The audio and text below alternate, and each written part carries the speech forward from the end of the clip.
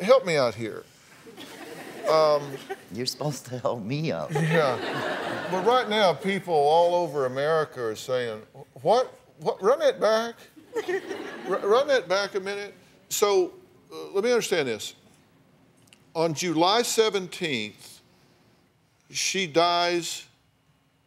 She has cancer and she dies, but she's revived. But she only lasts until July 19th, and then she dies for the second time. Possibly the third. Well, she may have died in the car crash, right? Mm-hmm. Then she died of cancer, then she died again on the 19th, but this time it sticks, sort of.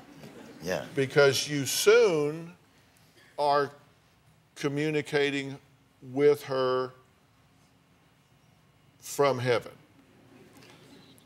with the help of Chad, her brother. Right. How do you call her in heaven? How do you do that? I don't call her. You call him?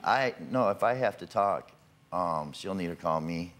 Or if I call Chad, then Chad texts her. And then she'll call me later. Chad texts her in heaven and then yes. she calls you. That's the way it rolls.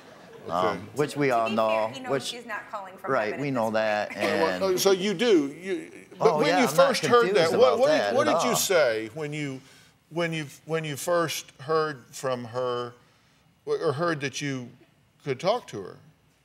I was twisted. I mean, come on. I mean, it's impossible. If that's the case, why hasn't my wife called? Yeah. I mean, well, she may not be speaking to you. Well, maybe not. Oh, I'm sure she would. I mean, she would have a lot to say. Yes. Yeah. Well, okay. Misty claims that she, her brother Chad, and their father Herbert are all part of the Kennedy family, right? Right. Okay, so let's take a look.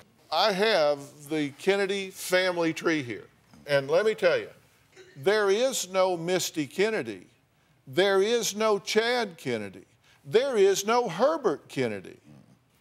Very confusing.